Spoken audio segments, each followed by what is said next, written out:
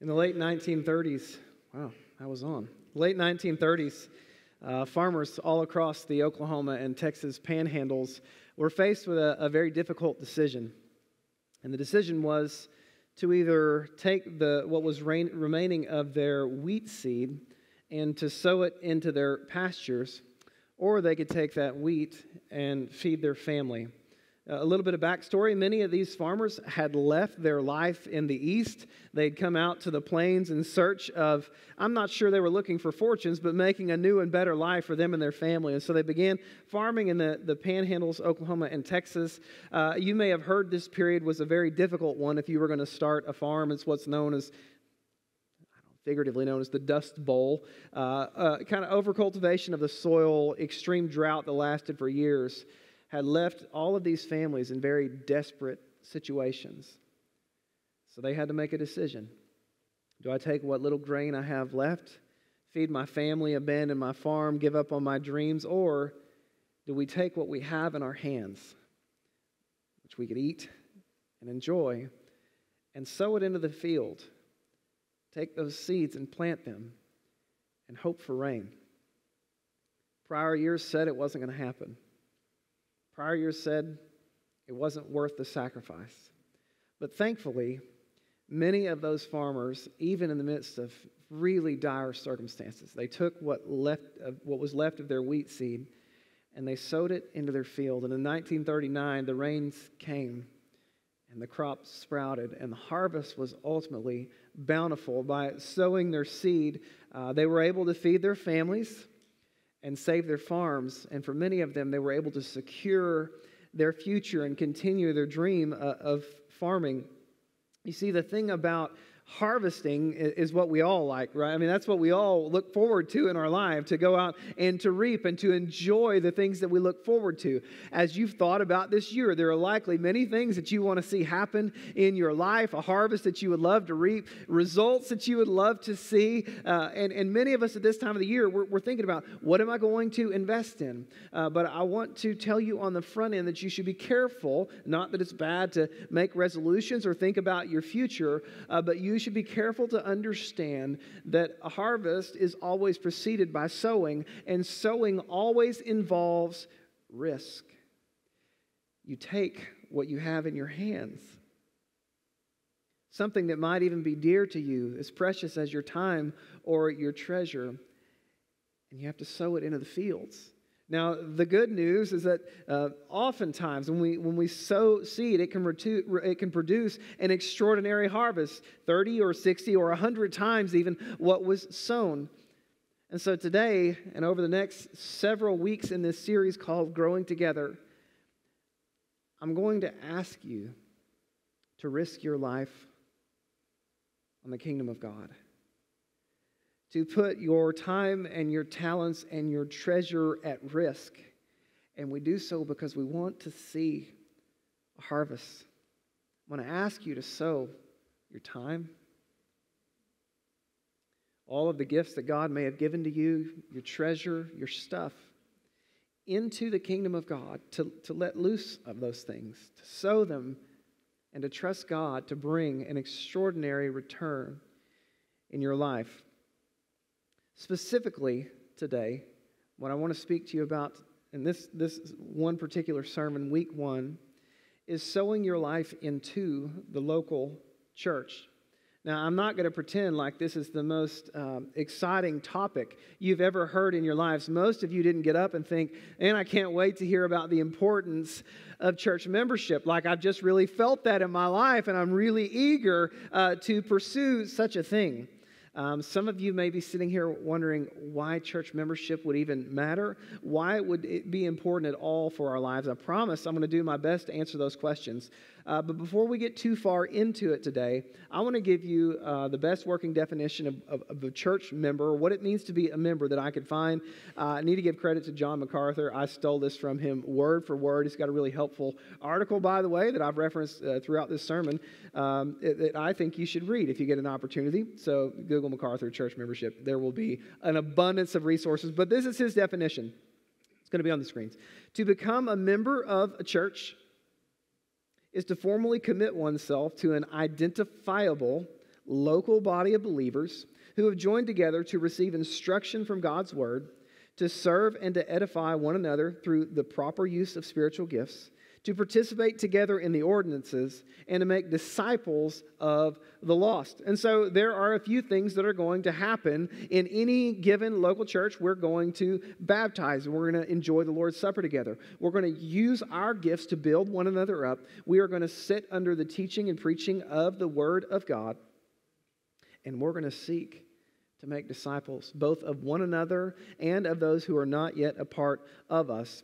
In addition, he adds here, when one becomes a member of a church, he submits himself to the care and authority of the body of believers who are led by biblically qualified elders that God has placed in that assembly. Now, again, if you're not just like, man, I'm feeling that. I'm so ready, like sign me up. I'm ready to be a church member. Or if you still don't see even the importance or why it matters, I'm going to spend the rest of today giving you 4 reasons why you should become a member of this or another local church. Before we jump into that, I want to show you what I think is one of the most beautiful passages in any of Paul's epistles. He doesn't tend to be all that artsy, poetic in the way that he describes things. But he writes a letter to the church at Philippi that you can just see is filled with his emotion and his love for the people there in Philippi. You see, the Apostle Paul had been there to preach the gospel first in that city. He was there when the first people had trusted in Jesus Christ. He may have even baptized some of the people there. But he'd also suffered alongside the people at Philippi. While he was there, he was arrested, he was beaten, and he was thrown in jail.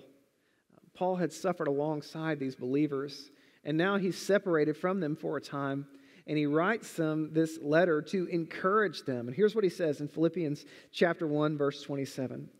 He says, "Only let your manner of life be worthy of the gospel of Christ." And if he didn't say anything else, there would be plenty to challenge you with in today's message. Only let your manner of life be worthy of the gospel of Jesus Christ. And we're reminded of what Jesus did for us. Jesus laid down his life for us. Not that we would live the rest of our days in sin and unbelief, but that we might come to know God and trust God and enjoy the abundant life that's available in him. And so here it is. He's just going to lay it out there for his friends, the people that he loves, this church that he's helped start. Let your manner of life be worthy of the gospel. But then he's going to show them what that would look like for the people at Philippi. Let your manner of life be worthy of the gospel of Christ. So whether I come and see you or I'm absent, whether I get to see it with my own eyes or I just hear the reports that come back to me, that I may hear of you, that you are standing firm in one spirit, with one mind, striving side by side for the faith of the gospel. What does it look like to live a life worthy of the gospel of Jesus Christ? It's to gather with a local group of believers, a body of believers in the church. Stand firm together in one spirit. Strive side by side with one mind for the faith of the gospel. The Apostle Paul is going to write a little bit later in this letter that he knew that the church at Philippi was going to face some of the same things that he had faced there for proclaiming the gospel. For daring to believe in Jesus and proclaim him, Paul had suffered greatly. Church, we're not there. We're not facing such difficulty, but I will tell you that in our culture and in our nation, things are becoming more difficult. We would be naive to think that somehow things are going to always exist as they have for most of us growing up, where it's just free and easy and everyone validates the beliefs of Scripture and our ideas. It's simply not true. I believe that in the coming days, it's going to become increasingly difficult to live open lives as believers without facing some level of persecution. And I think we should hear the words of the Apostle Paul as he writes to those in Philippi whom he loves. I want to encourage you to live lives worthy of the gospel you've received. Not standing on your own and not being some disconnected person out there just kind of going through life making your own way, but rather that you've joined together in one spirit, having one mind, striving together for the faith of the gospel. What he assumes on the front end is that those believers at Philippi who are going to face persecution, they're not going to make it alone. And what he wants to see are believers who would commit themselves to one another. That when one of them endures suffering or hardship or difficulty, that they don't endure it alone, but rather they lock arms together. Say, we're going to follow Jesus Christ. We're going to stand firm for the faith of the gospel, and we're going to do it together. As we seek, as Christians, as believers, people who call ourselves disciples, to live lives worthy of the gospel, we need to know that we cannot do that alone, but rather we do it alongside a local group of believers who are going to suffer the things we're going to suffer. They're going to experience some of the things that we experience, who are going to walk with us through those difficult days. Anybody here ever have the privilege of coaching T-ball? To be honest with you, it was one of the great joys of my life, although I complained a lot. I'll be honest. I coached with Corey Woods some. He could attest. There are some difficult moments when you're coaching T-ball, and it's wonderful because you take a group of kids who they've never played a game together in their lives, right? It's always kind of been unstructured play, what I want to do at this moment. And you start trying to somehow corral them together as a team. And they show up, they usually don't know their coach or one another or anything about the game. And here you have this new team of kids, and they kind of do what they've been doing. I mean, in your first practice, somebody hits the ball and everybody goes and chases it. It's like, oh, we're playing tag in the outfield, right? I mean, there's just funny things that go on. And then, the first game when someone gets a hit and they run to the pitcher's mound instead of first base, or, the ball rolls right next to the kid who's sitting in the outfield picking clover. And man, it's really a joy to watch those kids who didn't know anything and they start to learn a little bbit about the game. They never play it with excellence. Like, it's not happening unless you're on one of those teams, the people whose kids are going to get scholarships and all that, and they're 5, and they're like, that's not City League ball. It's not what we experienced. But it was a real joy to watch them just take a step. I can learn a little bit, and even when they ran to the wrong base or they couldn't make the throw or really very few things went right, it was still like the cutest dadgum thing to watch on any given night. Like, I think everyone should go watch T-ball. And as cute as T-ball is, and those kids, like, not knowing what's going on and, watching them make pretty profound mistakes and completely misunderstanding the games. As cute as it is for a bunch of young people, and that is a terrible approach to accomplish anything meaningful with our lives. A bunch of disconnected kids who don't know why they're out there or what they're doing, right? They just kind of come together when their parents drop them off and they attempt to play a game that they don't really understand. As kindly as I can say this, I believe that's how many people approach church.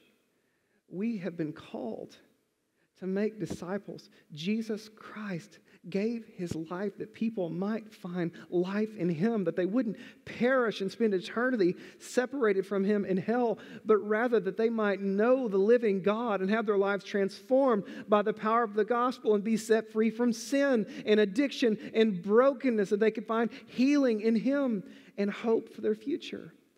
And yet many of us, we approach church with about the same level of sincerity as the 5-year-olds out there on the ball field. If I can make it, I'm going to make it. If I feel like participating, I participate. We're not working on the fundamentals at home. We're not growing in our own abilities and then coming together to play well as a team with the rest of the church. We like unstructured play. No one's going to tell me what to do or when to do it. I'm going to kind of go my own way, believe what I want to believe, think what I want to think. Paul says, man, live lives that are worthy of the gospel that you've received. And I hope today that you can feel the weight of the gospel, that Jesus Christ has something more for you. I believe he has something more for us as a body, and he certainly has more for our community. As we as the Church of Jesus Christ come together and we begin to function as the Church of Jesus Christ was intended, we commit ourselves to Jesus and to one another, standing firm together in one spirit, with one mind, striving together for the faith of the gospel. So I'm going to give you 4 reasons why I believe you should join this or another local church. And the first reason is this. First reason I would point you to is the example of the early church. Those earliest believers that you're going to read about in Acts, when Peter preached the gospel on Pentecost and people heard the good news of Jesus Christ, they saw the power of the Spirit manifested. What they did when they responded in faith to the gospel was they went public with that. They were baptized and they began to join together as the local church, and they were sharing the things that they had in common and gathering and listening to the apostles teach. Look here in Acts chapter 2, verses 41 through 42. So those who received his word were baptized, and there were added that day about 3,000 souls, and they devoted themselves. That word devoted is really significant. That means they intentionally chose to do something, not once and not twice, but over and over and over. They devoted themselves to the apostles' teaching and to the fellowship, to the breaking of bread and the prayers. If you skip down to verses 46 and 47, and day by day, after day, after day, after day, they were attending the temple together and breaking bread in their homes. They received their food with glad and generous hearts, praising God and having favor with all the people. And the Lord added to their number day by day those who were being saved. What we see in the example of the early church, it began in Jerusalem, and this carried true, or this rang true no matter where the gospel went. Early believers gathered together to hear the word, devoted themselves to one another, meeting together house to house and place to place. They were caring for one another and serving one another. It just happened. From the earliest of believers, even without a particular verse that tells us, thou shalt join a local church, this is what the earliest of believers committed their life to. Now, some people raise an objection and they say, I don't see church membership anywhere in the Bible. And I'll grant that. There isn't a passage and verse that I can point you to that says, join a church, do that thing. That's there. You need to do that. Here's the specific line, a text that tells you in the Bible you should. But much like the word Trinity, which describes God existing as Father, Son, and Holy Spirit, the word Trinity is nowhere specifically laid out in Scripture. We don't find the word in the Bible. We see the Trinitarian nature of God described from the front to the back of the Scriptures. And while there isn't a specific command to join a local church, we see that described from the very beginning of the church all the way through the end of the New Testament. It's what people very naturally did. Over and over and over, committing themselves to the local church. As a matter of fact, the church at Jerusalem here, they took roll. They knew there were 3,000 in one day and more were being added the next day. They were counting. They knew those that belonged to the church and ultimately those that didn't. In 1 Corinthians chapter 16, verses 1 through 3, the Apostle Paul has written to the church at Corinth. And he's given them very specific instructions. Now, these were not instructions for everyone in every place and at every time, but for this particular local church and those at Galatia. Here's what it says. He says, now concerning the collection for the saints, as I directed the churches of Galatia, so also you are to do. On the first day of every week, each of you is to put aside and store it up, as he may prosper, so that there will be no collecting when I come. And when I arrive, I will send those whom you accredited by letter to carry your gift to Jerusalem. And so Paul, believing that there was a specific group of believers in a specific place who existed at a specific time, he says, hey, church at Corinth, I want you guys to bring stuff in on the first day of the week, set it aside. There are people in Jerusalem who are in need, and I'm going to swing by there, whoever I might send, and they're going to gather it and take it to the saints in the church at Jerusalem.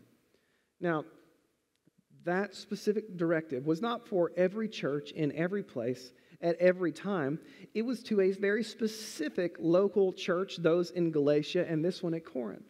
Now, if everyone, everywhere, if the church is merely just this amorphous blob of people somewhere around the globe and none of us have any responsibility to be devoted to a local group of believers, to whom was Paul writing? Because I'm guessing if every church everywhere would have read this, they would have thought, okay, we got to take up this thing on the first day of the week, which there's nothing wrong with. But Paul would not have shown up, right? No one would have taken it to Jerusalem. It would be like, is Paul a liar? What's happening? Obviously, Paul believed that believers existed in identifiable groups in specific places at specific times. They were committed together, and they were ultimately going to obey his instruction together as a local body. We see it again in Acts chapter 18, verse 27. And really, all throughout the scriptures, we see where believers would, maybe they got a new job or they'd move from one city to the other, and they would write letters from their local church to a different local church saying, hey, receive these brothers and sisters. They're very faithful in the gospel. Receive them as a part of your local church. And so we have the example of the early church. This is what they did. They committed themselves together. They were an identifiable body of local believers who participated in the ordinances together, who sat under discipline together, who were a body who were committed to one another. So we have the example of the early church. The second reason I would give you for why you should join this or another local church is the existence of church government. I know, riveting. Yes, I know, you're excited. Here's the thing. God has ordained leaders in every sphere of our lives, in our home, in our government, and in the church. The Apostle Paul wrote to the church in Rome, in Romans chapter 13, verses 1 and 2. And he said, let every person be subject to the governing authorities, for there is no authority except from God. And those that exist have been instituted by God. Therefore, whoever resists the authorities resists what God has appointed, and those who resist incur judgment. Can I remind you of what was going on when Paul wrote this letter? A few weeks ago, we talked about the Emperor Nero and his brutal treatment of Christians. And right after Nero, there was Domitian, who may have been even more brutal than Nero was before him. And yet the Apostle Paul says, listen, church, you should obey your authorities. Like authority structures have been instituted by God. And until they call you to break God's law or to disobey God's law, you should obey them. They're there for your good. And he doesn't just do it in government, but he also does it in the church. And the writer of Hebrews, writing to Hebrew Christians in chapter 13, verse 17, he writes and he says this to Christians, obey your leaders. Now this is in the context of the church, not governmentally. Obey your leaders and submit to them, for they are keeping watch over your souls as those whom you will have to give an account. Let them do this with joy and not with groaning, for that would be of no advantage to you. And so the Apostle Paul, the writer of Hebrews, both understand that God has implemented authorities in our lives. He's done it in our homes, he's done it in our government, and he's done it in the church. Now, if there is no such thing as a specific, identifiable local body of believers that we have covenanted together with, I would ask the question, who is the writer of Hebrews talking about here? I mean, I think there's almost 40 churches just in the city of Poto. Which believers are you supposed to obey? If you're going to be obedient to the scriptures here, which ones are you going to obey if you're not identified with a specific body of believers? And then to those who are leaders in churches, whose souls are they watching over? Is it everybody in the whole city of Poto? Should we expand out to Little Florida County? Is it everyone in the world, right? I believe what the scripture would show us is that there are local bodies of believers who gather together and covenant together and say, we are a local church. These are our leaders, and we are the people in this body. We're going to commit ourselves together on behalf of one another for the fulfilling of the Great Commission, for observing the ordinances, for encouraging one another, and to listen and sit under the preaching and teaching of God's Word. If there was no such thing as church membership, again, how would we know what leaders we're supposed to obey? And how would the leaders know the people that they were ultimately responsible for? So I've given you the example of the early church. I've given you the existence of church government. And the third one, it gets better as we go here, is this: the exercise of church discipline. Now, when I say church discipline, you might think of the Catholic Church and someone getting excommunicated for whatever offense, right? That would be an exercise of church discipline. But let me show you that in the Scriptures. In Matthew chapter 18, verses 15 through 17, this is Jesus talking about someone who will be found to be in sin and how we as a church should ultimately deal with them. Here's what he says. In Matthew 18, verse 15, he says, if your brother sins against you, go and tell him his fault. When you see somebody who's gone off the path, like they're obviously, it's demonstrably sinful, something's going wrong, this is not nitpick anything everyone's ever done, but clearly when you see someone establishing a pattern of sin in their life, they've clearly sinned against you, you should go and tell him his fault. To be honest with you, this is church discipline at its finest, where we have come together as a group of believers with one mind and one spirit, and we're striving together for the faith of the gospel. And it ain't easy, right, to live a life of faithfulness before God. It's easy to get distracted. It's easy to fall into sin. And Jesus is saying, when someone does this and you see it, the way this should begin is that one of you goes to that person, and in private, you gather him up and you say, hey, listen, I see this thing in your life. You're drinking way too much, or you're neglecting your family, or the way that you talked to me wasn't acceptable. And the hope every single time one of these conversations happens with someone who's in your church is that you say, you know what? You're right. Man, the word's true. And I'm drinking too much. And I'm not spending enough time with my family or whatever that thing might be. Man, I want to turn away from that. Would you pray for me right now that I could be healed and I could be the kind of man that God's called me to be? Like, that's how church discipline should happen the vast majority of the time.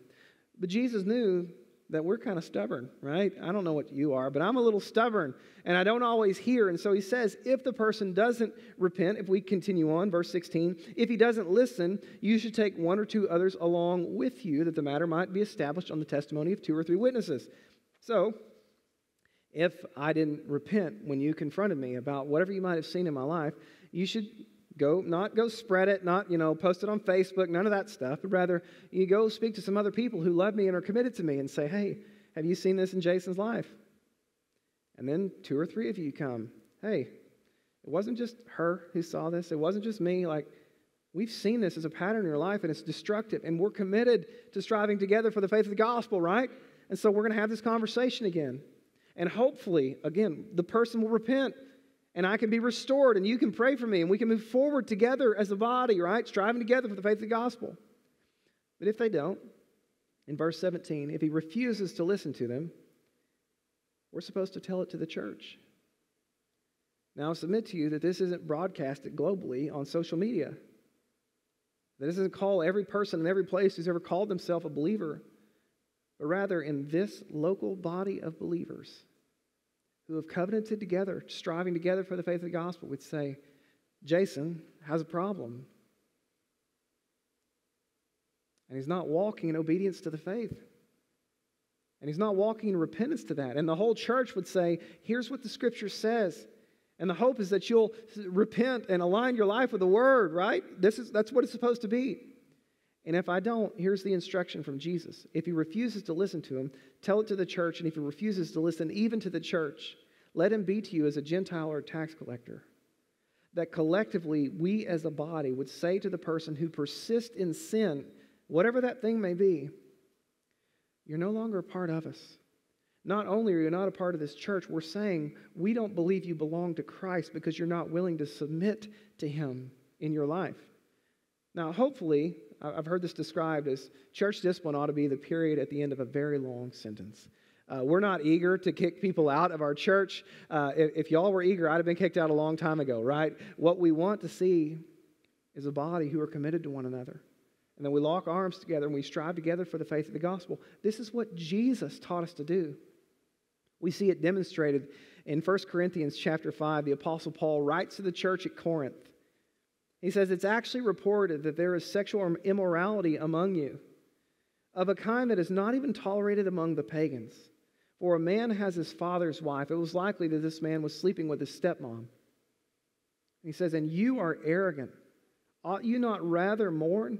Let him who has done this be removed from among you. Now, a question again. If there is no local church that people belong to, what were they removed from? If people had not first been included in some sort of membership in the church of Corinth, what were they removed from? What did they boot them out of and say to them, hey, you're not a part of us? I believe that God has called us as believers to covenant together, to commit ourselves to a local church in an identifiable way such that when the church would speak to us, we would listen. If we're found to be in sin, that we would own that, right? We would feel the weight of the church and we would repent. And we would follow the teachings of Jesus in our life, even when it doesn't feel right to us or even when it's difficult for us to walk through that. So I've given you the example of the early church, the existence of church government, the exercise of church discipline, and the final thing I want to share with you today is the call throughout Scripture for mutual edification. Edification, by the way, if you don't know what that means, it's one of those big biblical words. It's used for how we encourage one another and build one another up in Christ. In Philippians 1:27, where we started, the Apostle Paul, only let your manner of life be worthy of the gospel of Jesus Christ. One spirit, one mind, striving together for the faith of the gospel. So when someone falls down, you're right there to pick them up. When someone needs to be encouraged, you're using your gifts to encourage one another. This isn't something that you attend once a week and then you go home, but this is a body that you commit yourselves to, that when someone is hurting, we hurt right alongside them. And when someone rejoices, we get to rejoice with them. That we don't show up like last minute to roll into a seat to sit for hopefully only about an hour, and then we're gone for the rest of the week. But this is a body of people that we are committed to.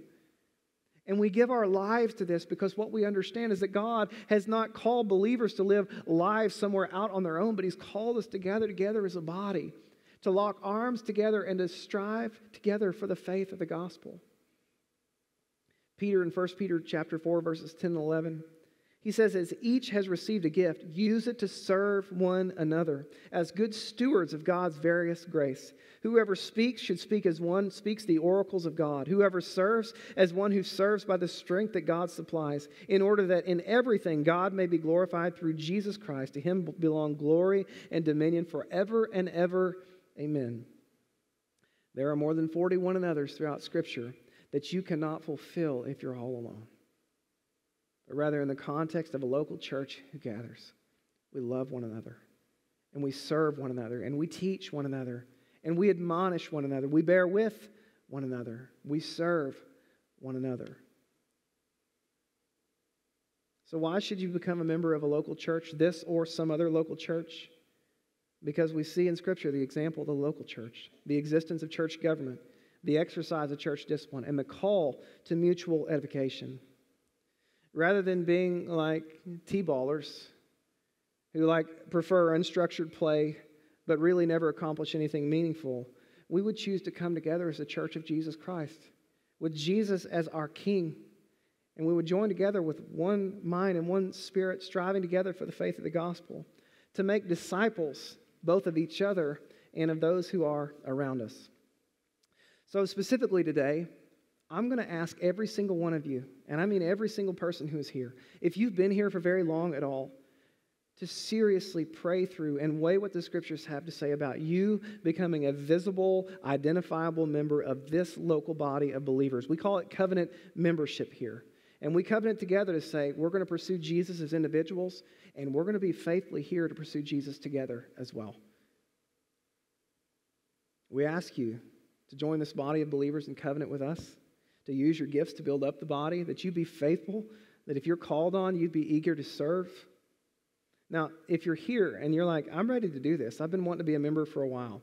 On January 15th, we have our Discover Cross Community class where we're going to go through our doctrine, our leadership structure, everything you've ever wanted to know about Cross Community Church in one class, and we feed you a meal, right? So if you're interested in that, when we're done here today, you can go to the Welcome Center and they'll sign you up there. Or you can do it via the app. Go to Church Center, find Cross Community, sign up. Again, be there and covenant together with us. If you're already a member of this body, you've already filled out a covenant membership form, you don't have to fill out a form again this year, except we're going to send you an email on January the 2nd, and it's basically going to be the covenant. You can read through what you're covenanting to do with us, but we want you to say, I'm a part of this local body, and I'm going to serve here. I'm going to join arms with everyone else, and we're going to strive together for the faith of the gospel. Now, if you have questions, maybe you're here and you have issues with us doctrinally. You're not sure what we believe. Again, Discover should walk through all those things. But if you have ongoing concerns about our doctrine, we have 5 elders that would love to visit with you at any time.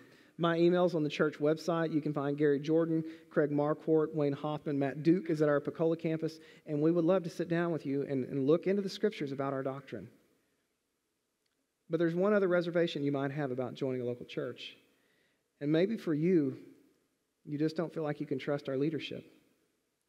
Maybe you're like, I think those guys are shady. I don't like the way they do things, whatever. Here's what I would say to you, as lovingly as I possibly can. It's okay. We would bless you to go out and find a local church that preaches and teaches the Word of God faithfully and that has leaders that you trust. But whether you do it here or you do it somewhere else, and don't continue to flap in the wind to be out on your own, but find a church and become a visible member, join together in covenant with them to be the church of Jesus Christ. Rather than playing as a bunch of disconnected people all pursuing our own ends, come together with a body of believers. One mind, one spirit, striving together for the faith of the gospel. Would you bow with me? Father, we do thank you that you've given us the local church. God, through some of the most trying times of my life, there have been men and women who have walked with me when I was a young man, people you brought into my life to encourage me and teach me. Lord, I had the joy of growing up here together and benefiting from so many men and women who invested, who chose to, rather than maybe have an extra day off on Sunday or stay at home and take it easy, they came here and they taught classes and they cleaned the building and they invested in young people. God, I praise you for that. And I pray that you would unite us together in that same way that you did these early churches we've seen.